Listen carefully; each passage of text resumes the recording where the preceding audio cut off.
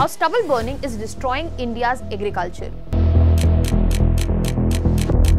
how it is affecting beyond air pollution and leading to an ecological collapse. Every winter we talk about stubble burning or crop residue burning as an air pollution problem.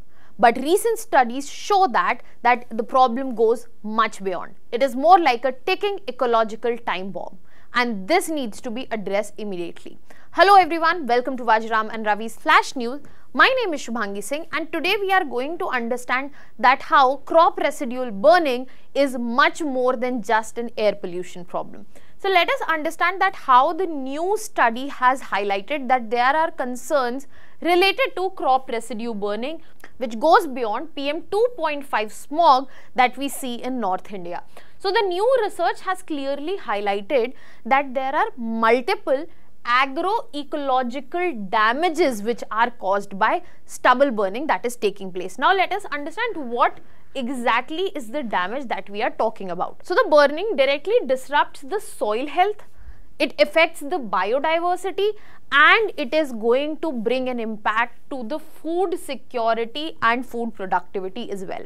We will be getting into all of this in detail, but if we talk about stubble burning specifically, we get to see that the cases have gradually been reducing. But if we break down the cases by state, you will find that there are states like Uttar Pradesh where we are seeing a gradual rise in stubble burning.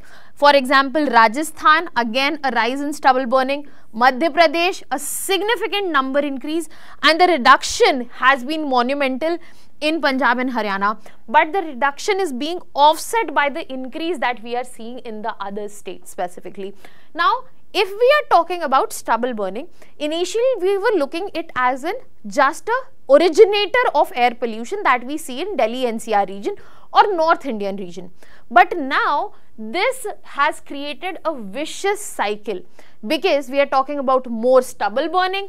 That means we will be talking about more pests, we will be talking about more chemical fertilizers, pesticides, and then there is declining soil fertility as well. Now let us understand all of this in detail, starting with how does stubble burning directly affect the biodiversity that we are talking about related to agriculture. It directly kills arthropods, decomposers. How? When we are talking about creating a fire, whatever is the crop residue which is present in the farm, you are burning that, then whatever is the arthropod, be it a beetle, bug, frogs, mites, and decomposers including earthworms, millipedes, sow bugs, all of these are going to be killed directly, and that is going to impact soil aeration, nutrient cycling, and it will directly impact the other insects which are present related to them. For example, if we are talking about ants, butterflies, bugs, flies, etc. Now this will affect the food cycle. Once you are killing off certain organisms in the cycle, then the food cycle is going to be directly affected. That's why food productivity will also be affected. Other than that, there are birds are also at risk.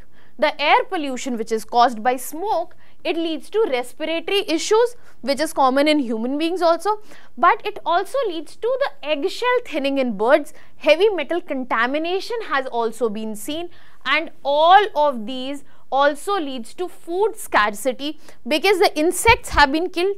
If that insect has been killed, that cannot be part of the food cycle.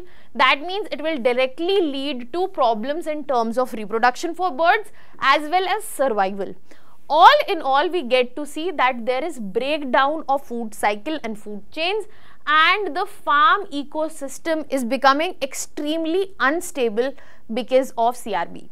Now, apart from the biodiversity impact, we are also seeing that it is not only hampering the air quality, but it is also impacting the soil quality. So, if we talk about soil degradation, the decline is usually up to 2.5 centimeter whenever the burning takes place.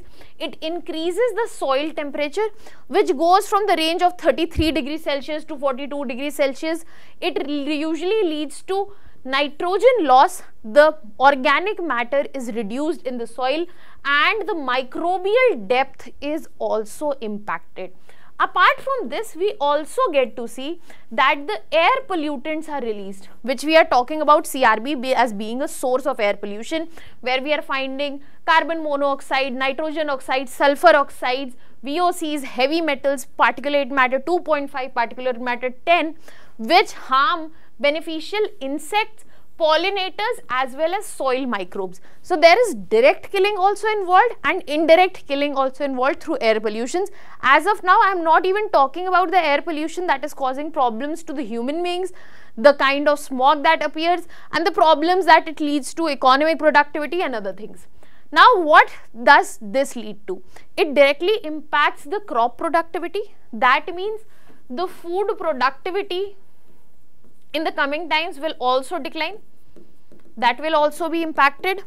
It will lead to long-term soil infertility, because natural fertility, if it is being compromised, people will use chemical fertilizers. If chemical fertilizers are being used, that means there is a consequence that will come after a point of time, the soil will turn infertile. Then this directly also contributes to climate change because of multiple greenhouse gases that are being emitted because of the burning that takes place.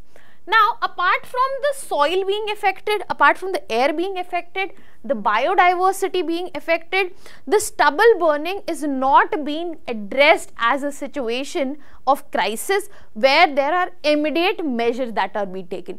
But what can be done in the coming times to address this situation? What should be the way forward? The first thing is a solution-oriented approach where the farmers are burning the crop residue which is present in their farms to get rid of it. So we need to provide a solution that can come with technology. For example, if you talk about Pusa decomposer, which is developed by Indian Agricultural Research Institute, it is a biodecomposer which can be used by farmers to decompose the crop residue which is present. It will not harm the biodiversity, it will not harm the soil quality and definitely the air quality as well. There are other technological solutions such as happy seeder can be used, super straw management can be used. Furthermore, policy measures have already been taken, but they need to be implemented in real time. For example, if we talk about submission on agricultural mechanization, incentives needs to be given for in situ and ex situ residue use. If farmers are avoiding the residue burn and they are using the residue in their farms or giving it out for use, be it for bioenergy, packaging, ethanol, government has multiple initiatives. Can you tell me in the comment section where the government has given option for the ex situ residue use, where farmers can give the residue to the government and they will be incentivized for the same. Other than that, the focus needs to also shift to the agroecological approach where crop diversification, zero-till farming, organic manure use. When we are talking about focusing on conserving the biodiversity, the fertility, then we need to understand the agroecological needs and how diversification can help in terms of conserving it. Furthermore, it also calls for community and behavioral change, which can only happen through awareness. If we are talking about what are the harm that is being done to the soil, which is the harm, what is the harm that is being done to the productivity. If the farmer producer organization, they come up and they share machineries which can help these situations, and if this is implemented in real time, it will not only help India to address the issue of stubble burning, but also it will help us to align with SDG 15 that is related to life on land, our Paris climate goals and India's very own soil health mission. Now that was all from my side. Thank you so much.